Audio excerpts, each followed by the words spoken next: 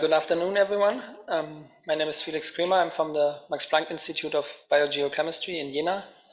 And I'd like to show you how we use the yaxarrays.jl Julia package to do large-scale raster computations. So first I want to talk shortly about why we're using Julia. So it's a highly interactive language like Python and R, but it can achieve very high speeds like C. Therefore, most of the packages that we use are written in Julia, so there's a very low barrier to dive into the deeper packages, into the deeper package stack that you're using. And I think that's also a good case for reproducibility, because you don't have this barrier between your high-level code like you have in Python and R, where you have parts of the packages in Python and then you have underlying packages in C. Here you have basically everything in the same language. But there are some caveats of using Julia. It's a relatively young language, so the first open source release of the language was 10 years ago, and the first stable version that we're still on is 5 years old. Therefore, it has a much smaller ecosystem compared to Python or R because it's much younger. Therefore, you have more rough edges that are currently smoothed out. So if you use it and you find some rough edges, please open issues, be it there's missing documentation, there's confusing documentation, or there's just some errors that are popping up, or some things that could be done better.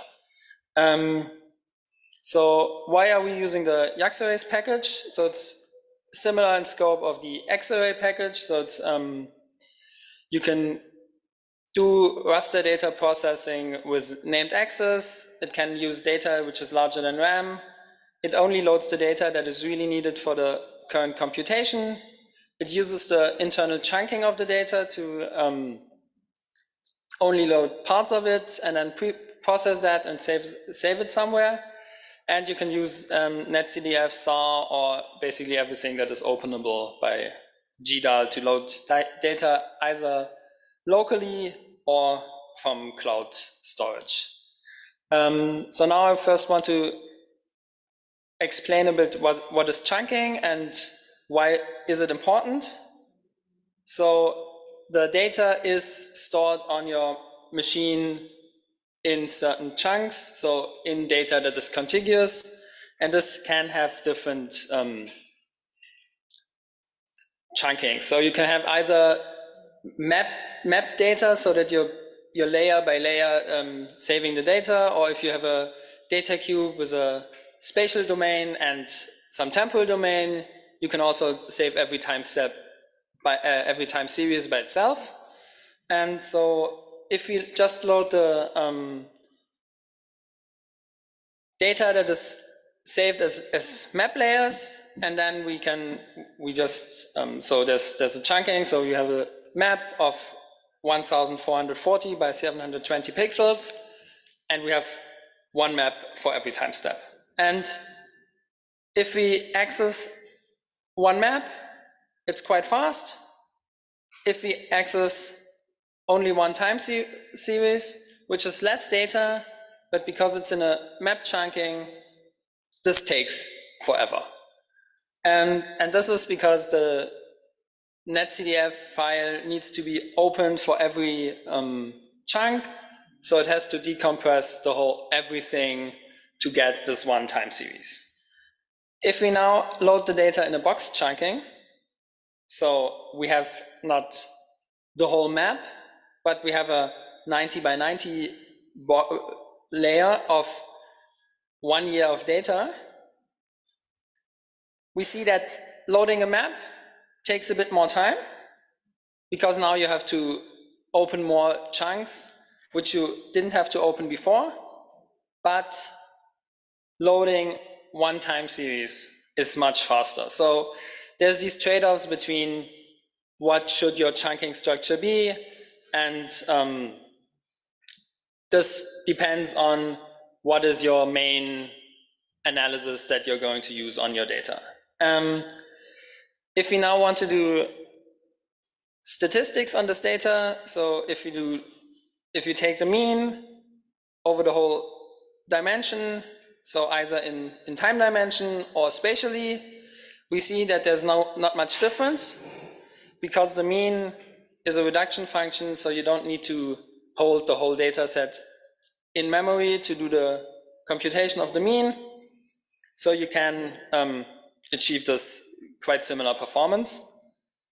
But if you now want to compute the median, for which you need the whole time series, because you have to order it and to get the median, we see that doing this only for a 4x4 window on the map, chunking takes 100 seconds. And so doing it for the whole data set would not be feasible.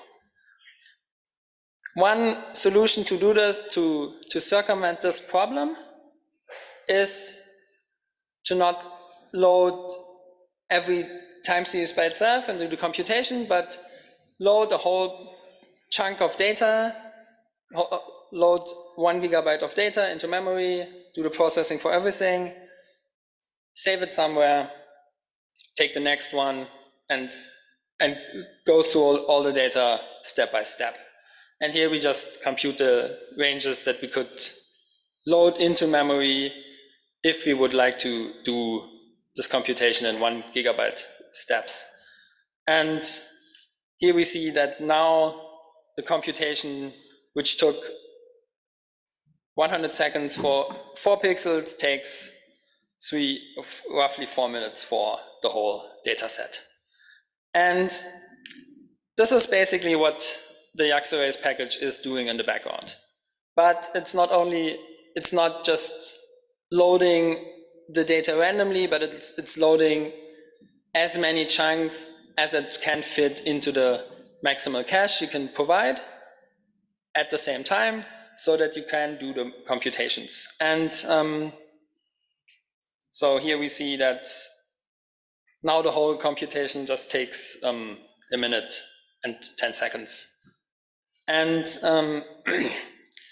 so what you could do is, to avoid the slow data access, is you could rechunk your data if you know that you have to do similar analysis over and over again. So if you know, I'm going to use this data set for the next month, and I'm always going to use some time series analysis, it might make sense to just pay the chunking costs once and save it somewhere on disk, and also pay the disk costs, basically, because you also have to then save the data twice if you also need the other chunking.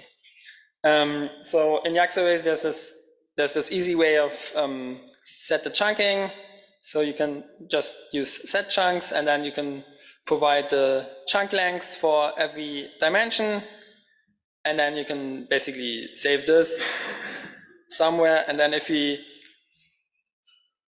now do the computation, because it's in a much better chunking, it only takes 40 seconds. And is therefore much more feasible to do. How long is the time for the chunk?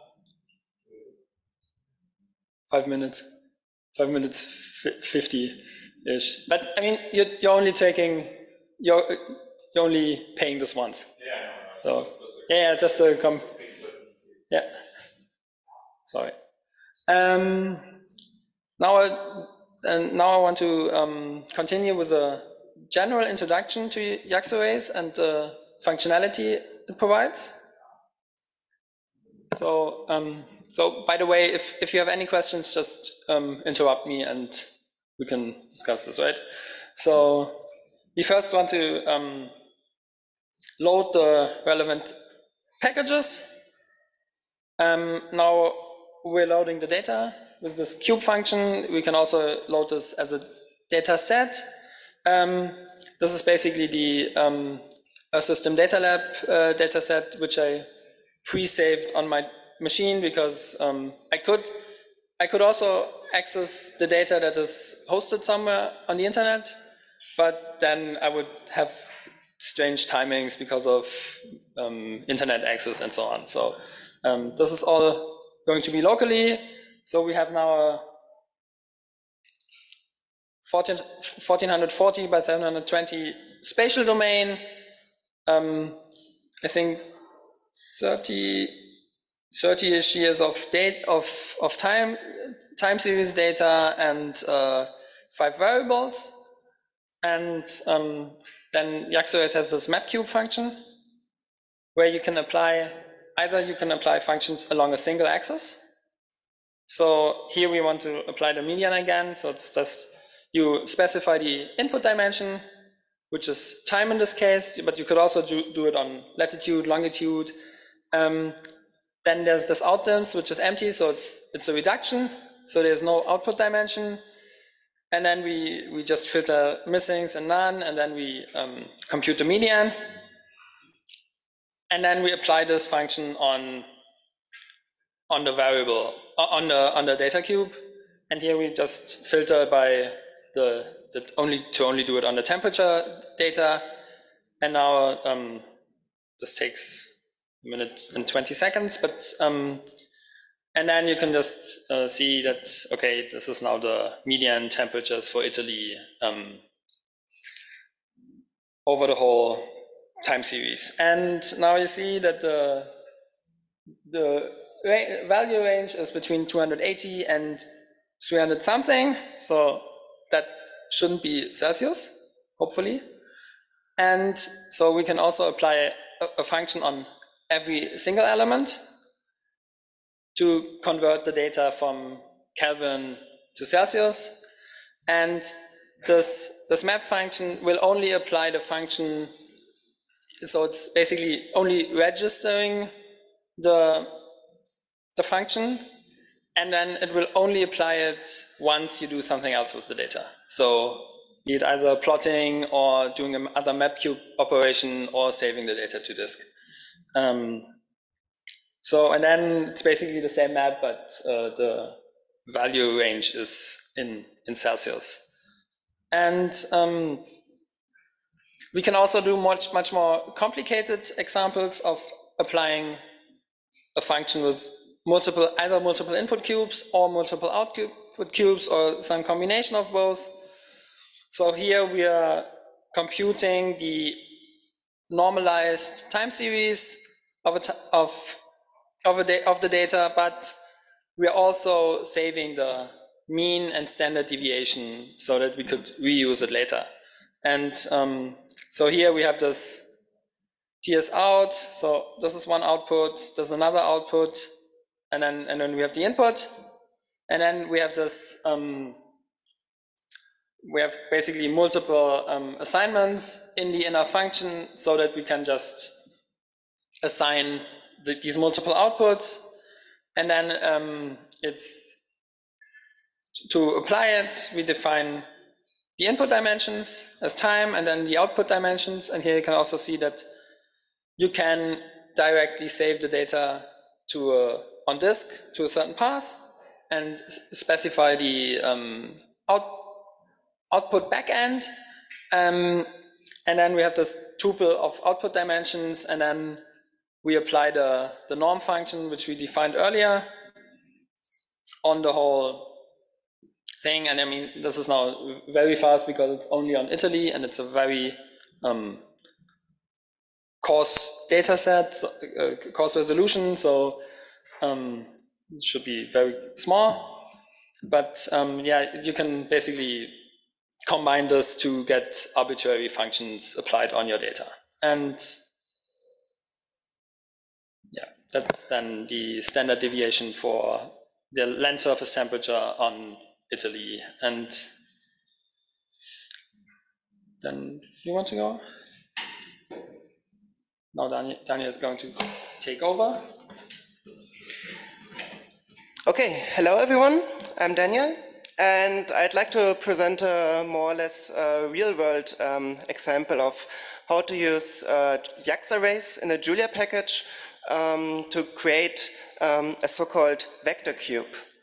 So in this example, we try to rearrange points originally having longitude and latitude into one spatial dimension, thinking about zip codes instead of longitude and latitude.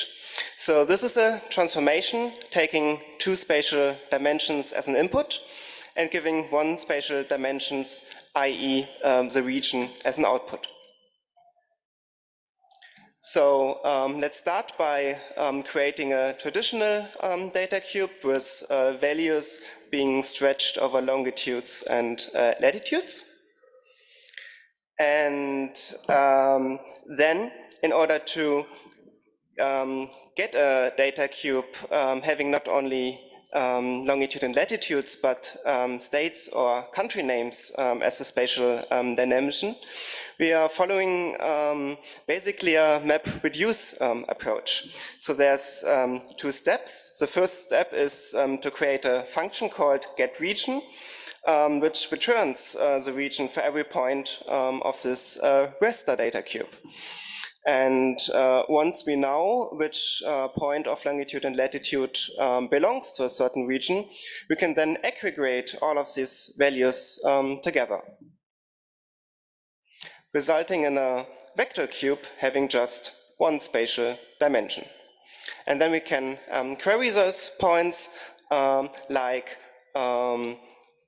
instead of using latitude and longitude with region identifiers. So we see here that the mean value about Europe is about 4, and the mean value about America is about 1.3. And it seems feasible that values in Europe are higher in this toy example data sets.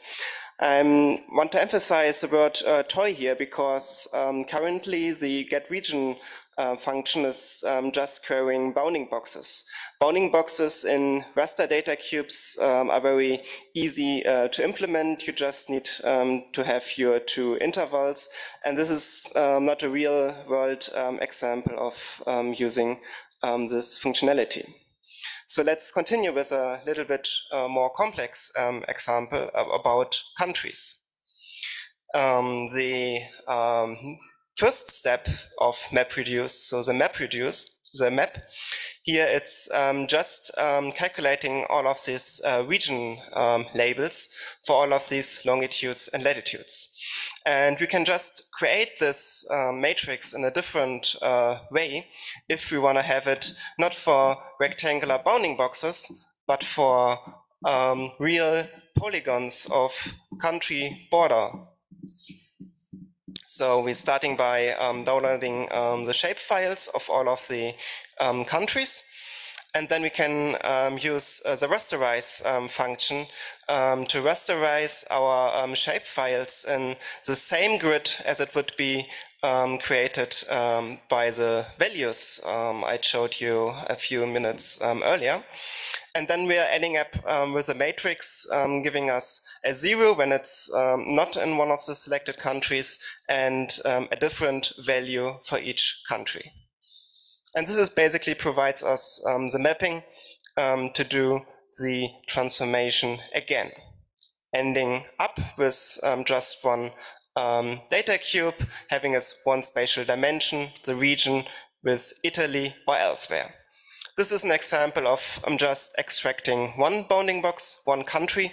We can also do this several times, and this is also what I'd liked about this Julia programming languages. So by utilizing the broadcast functionality, you can run the same process again and again for all of the other countries, giving up a data cube having other countries as well. So at the end, we result mean values about each country. In another Julia package, I'm currently... Yes, sure. Why is that?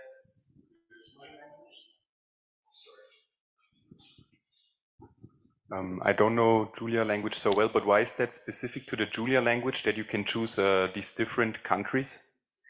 So in Julia, we have built-in functionalities to apply a function to every element of a collection.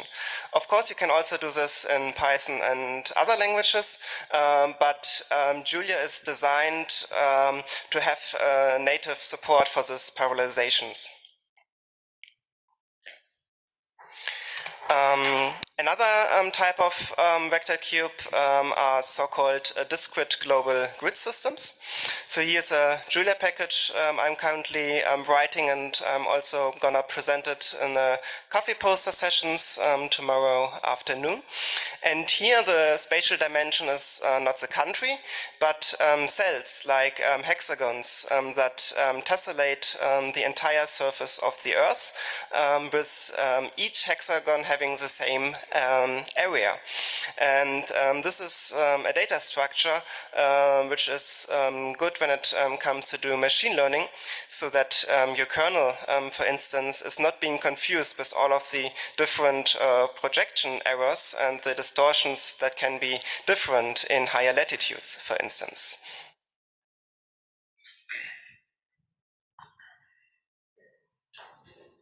So now I'm going to continue with other functionalities in Yax-arrays. So another way thing you may want to do is to apply functions on moving windows.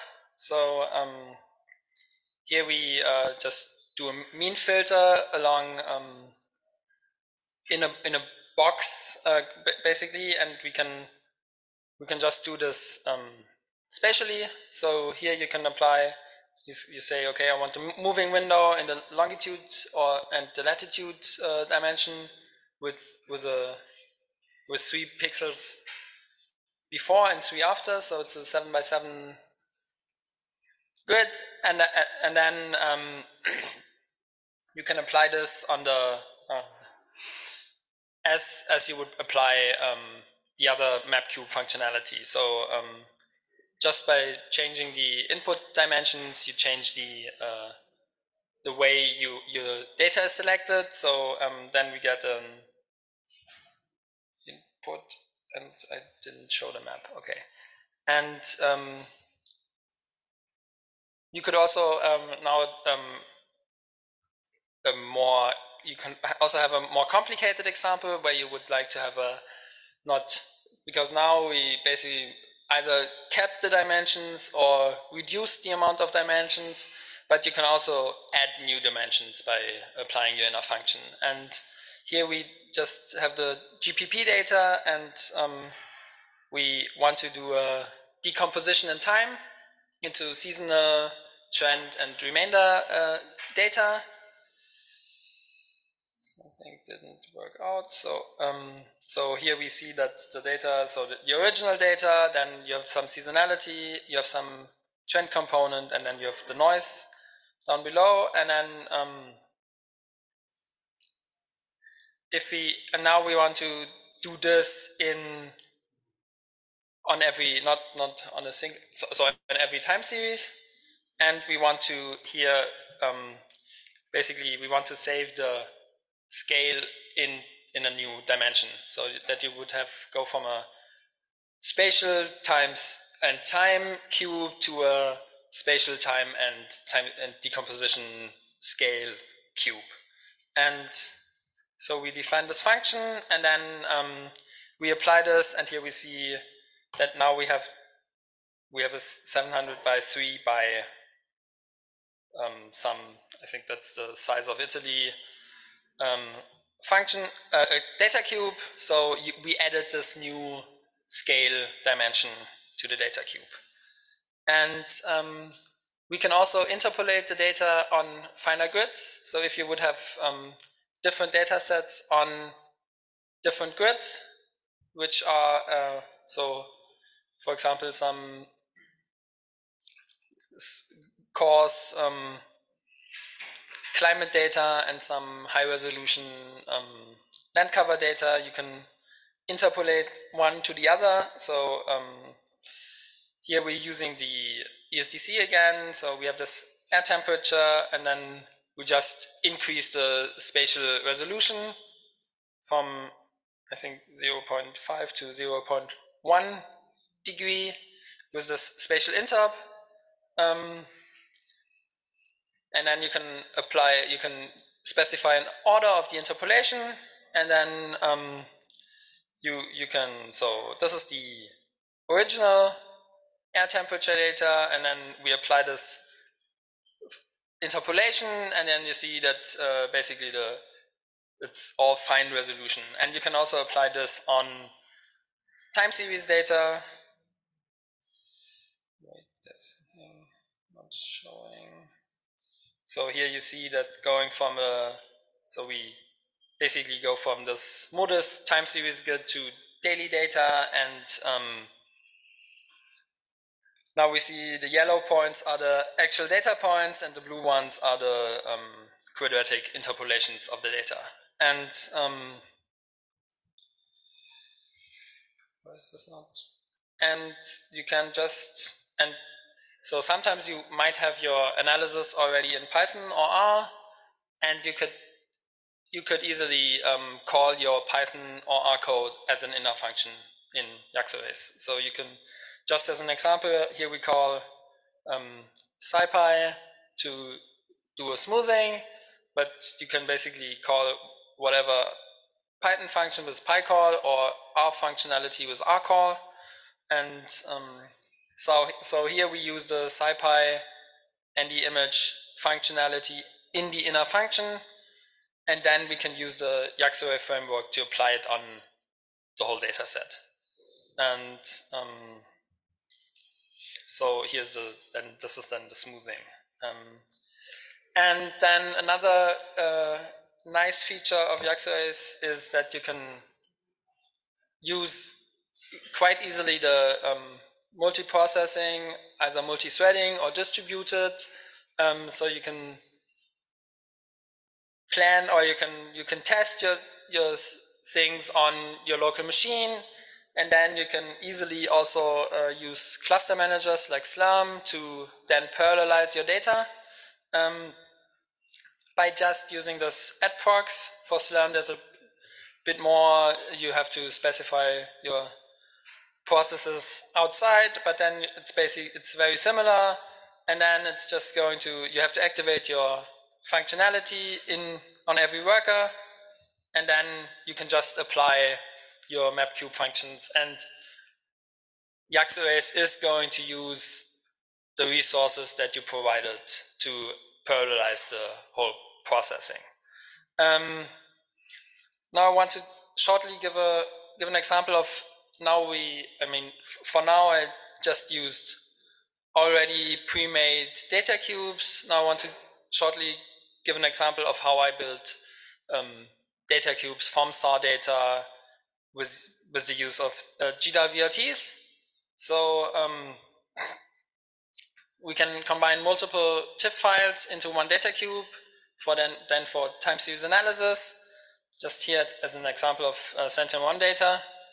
So first we load the packages, then we load the relevant data. So I have a folder with Sentinel-1 data where I want to load the VH polarization, and so then I have a list of paths to the data, and then I parse the data, the dates of the timestamps from the file names, and then I have this list, and here you see that some of these timestamps are really close by, and then you have a larger gap. And now we also sort it just as a safety step, basically. And now we group the data together, because the timestamps that are nearby are not separated images, but actually they are just acquired at the same time, but are cut for pre-processing purposes. And now here we just group them together if they are closer than some threshold. And now we have this group of data files, which we then can load with ArchGeoData, which is a Julia wrapper for the GeoData functionalities. And now we use GDAL VRTs to mosaic the data together in space, and then we save it again, and then we use the VRT file again on these spatial VRTs to get a time series, and then after that we can basically use this as a data set to combine this into a data cube, which we then can use to either save into a ZAR file with the proper chunking for time series analysis or for doing some analysis later on. If you're interested into more details in how I'm using this, I'm going to give a talk about forest change detection, where I'm basically also using Yax arrays and all of this to do the computation on Friday. Yeah, and now yeah, you can also then set the chunks and save the chunks on disk. Yeah, and that's it. So I'm happy for questions.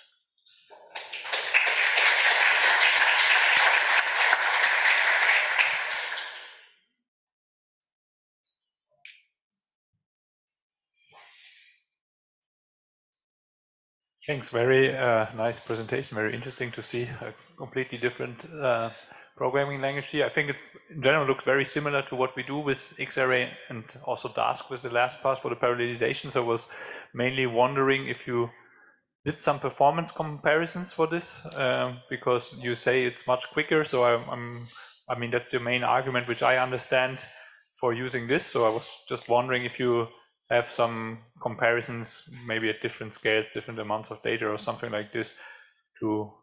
We didn't do proper comparisons to Xarray yet. So what I meant is that, so in your inner function is much quicker because you can use for loops and everything in Julia. So in contrast to, I think if you're using the stuff that is implemented in Xarray already, and that can be parallelized by Xarray, then I think there won't be much difference, because I think it's going to be very similar in what machine code is going to be executed in the end. But sometimes you don't have this, and then and I also heard that so Fabian, my colleague, has been running into problems in using Xarray because the processing graph was too large to be even computed or resolved, and then in Yax arrays some of these things could have been done in Yax arrays then, which haven't been possible in Xarray. But we still have to do proper comparisons, yes. Okay, thank you for this interesting presentation, and it's really interesting to see all of these functionalities in one package. And one of my main questions already Alex asked, because it's really hard decision to start using this package because you have to move to another language, not just shifting the package. And another question, if it's possible to use it as an inner function within Python or R, or no? Yes, I think the easier way would be to use Python to use this. So basically, use Python from Julia, from the Julia side. So you can have your inner function in Python, and then, as I showed here, you could load. I don't know why it's not working.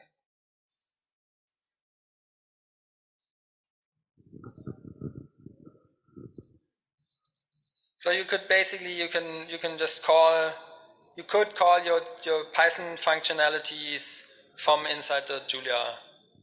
But it's not possible from Python to use this package as an inner function. We haven't done that yet, but if there's interest, then yeah, yes. Of course. So what you can always do is just open the ZAR file in both Python and Julia, right?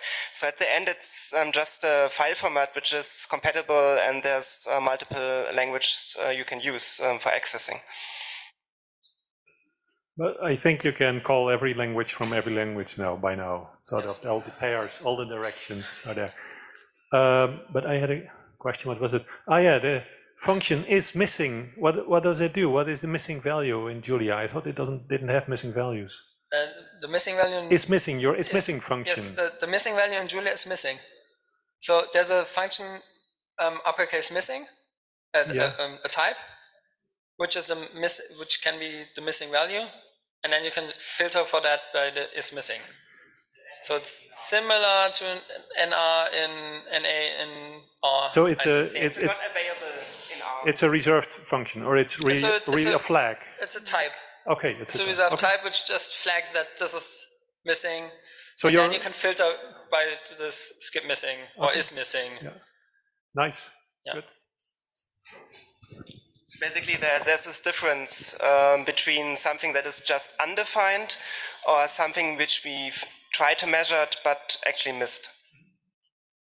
I was curious about the name, yet another X-ray like package. And so what are the other packages that are available in Julia, and why? There are multiple packages in Julia which provide this, basically the named dimensions with some value as indexing. And the name came up when a few years ago we had this, and then there's multiple packages, and it was like yet another X-array like package. We are currently in the Julia ecosystem. So I spent a lot of time in the last year to switch our internal functionality to another package which does this named dimension stuff. So not this one. What? Another one. No, one of the existing ones. Okay. So to get rid of one of them, basically. So it's called dimensional data. But so there's some overlap between functionality in the Julia packages, and this is still basically figuring it out how best to do things. And but we basically switched our internal representation of named dimensions and so on. But what Yax provides mostly this functionality of easy parallelization and this mapcube functionality where you can just apply arbitrary input to arbitrary output. And yeah. I'm thinking we are in the similar direction like in the database world a couple of decades ago, where we have different SQL databases, and they try to make a standard so you can at least achieve the basic functionality through all of this system. And since the data cubes, and especially data cubes in Julia, are quite new, they're trying to find a consensus currently to make a standard so we do not need different packages. I also have one question. Is your package also providing some like a community platform in order to have any issues and problems? Like normally I'm also like a little bit intermediate using the Julia. Yes. But especially if I'm facing any problem, sometimes do not find a lot, like the solutions on it. So are you guys also developing some platform not only for this package, or if you're specifically working on the specific package? So the easiest is to just use GitHub. Okay. So if you have any problems, I think there should be discussions open. No, and maybe we should open the discussions tabs. But at least otherwise just open an issue and then we can look into it. Right. Thank you.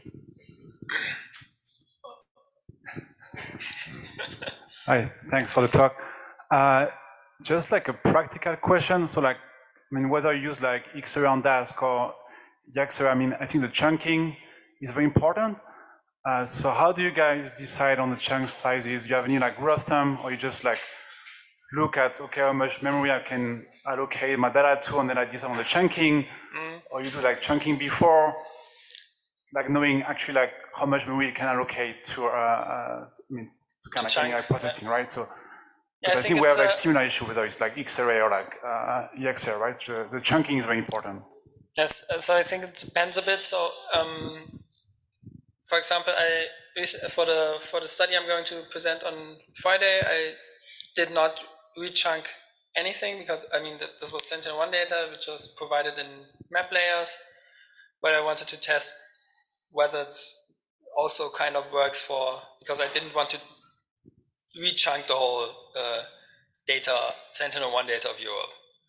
And but I think if you have smaller data, it might be feasible, and you know that you're going to apply a lot of time series analysis and doing it over and over again because you're basically experimenting with the data, then it might be good to actually pay the cost up front and just do it once. And also, as I showed in the beginning, it might be good to have this mixed chunking of not a full map and also not a full time series, but this in between, so that you have these boxes, which are basically costly in both dimensions, but there's a good trade-off between them, because otherwise you're going to pay a lot for one of the dimension axes.